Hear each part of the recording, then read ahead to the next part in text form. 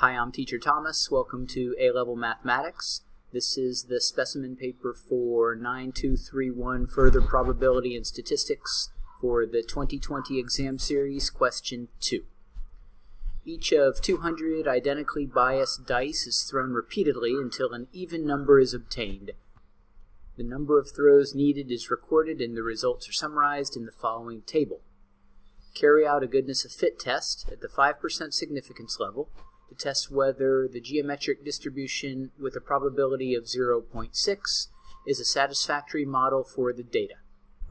I'm going to begin by identifying my null hypothesis and my alternative hypothesis. The distribution is a satisfactory model for the data, or the distribution is not a satisfactory model for the data. And to give us a bit more board room, I'm going to shrink those down. We're going to use the geometric distribution to estimate our expected frequencies based on number of throws.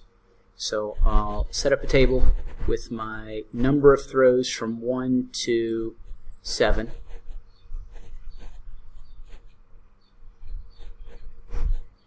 And then I'm going to use, we can say 7 greater than or equal to 7 as they have noted.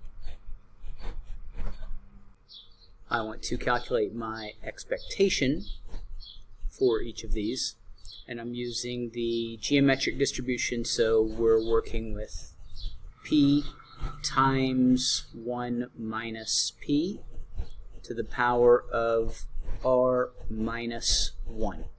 And the r is the number of throws. That result I'm going to multiply by 200 because we are rolling 200 times.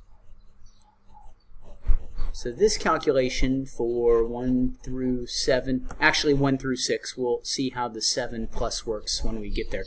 I'll do this calculation for 1 through 6. In the first calculation I have p of 0.6 times 1 minus p to the power of r minus 1, which is 0.4 to the power of 1 minus 1. I multiply that by 200, and I get 120. So my expectation is 120 rolls that produce 1. And as I work my way across, when I use r equals 2, I get the value of 48. R equals 3. 19.2, r equals 4, 7.68, r equals 5, 3.072, r equals 6, 1.2288. Now the expectation I'm calculating for 7 plus, I'm going to put into a box. And I'm going to describe this as a residual. The residual is coming from the sum should be 200 of the values I have for 1, 2, 3, 4, 5, 6, and then the greater than or equal to 7 category. So the residual is coming from 200 minus 120 minus 48 minus the other values, all of 1 through 6, and I get 0.8192. That is not, important to note, not coming from using r equals 7 in the geometric expression. It's coming from 200 minus the other calculations, so that now all of those calculations sum to exactly 200. From here I need to adjust because my expectations all need to be greater than or equal to 5. And I have 3 categories, 5 rolls, 6 rolls, 7 rolls, that are all less than 5. So I'm going to add the 7 plus category to the 6.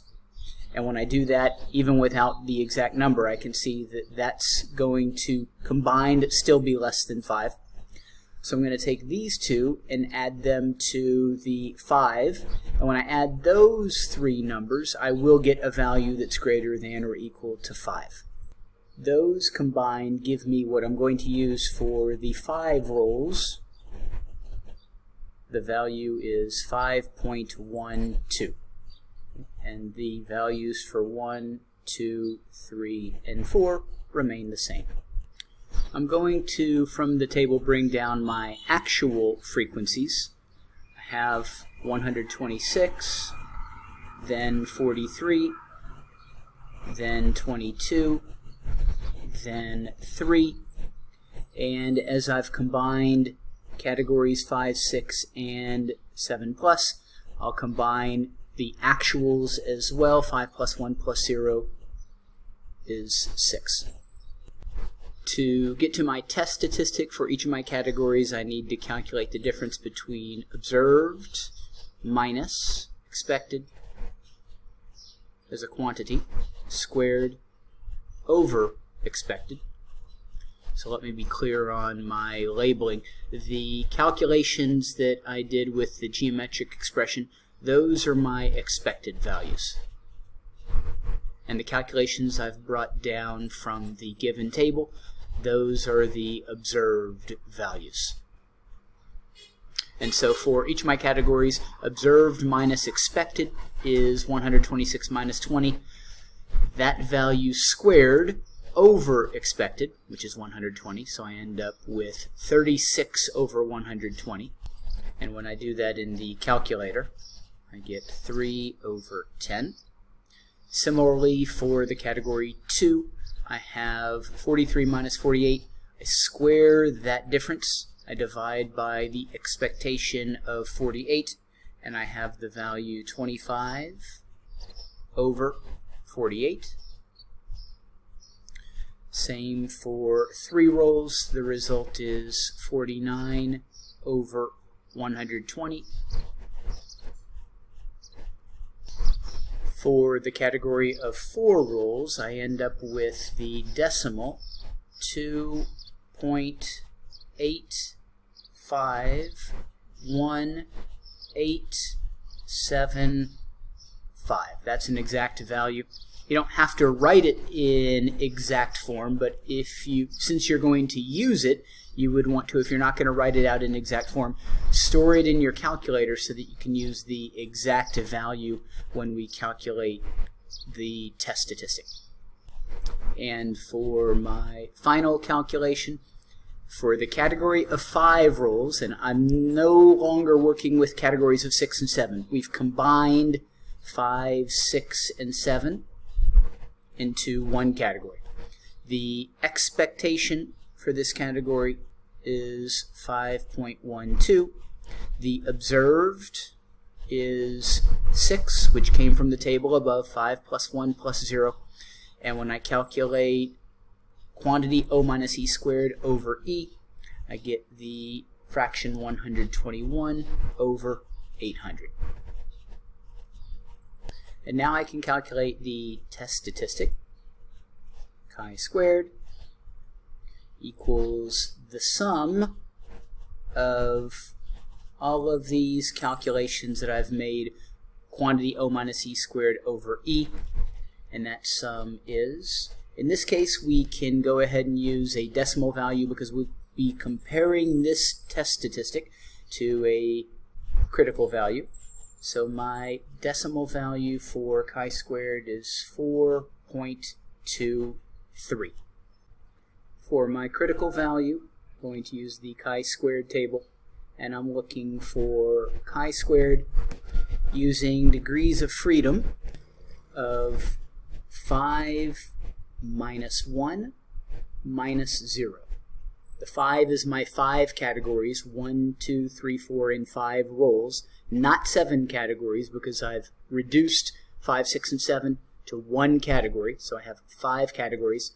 Minus 1 is an adjustment that I always make, and the minus 0 is because I have not estimated any parameters.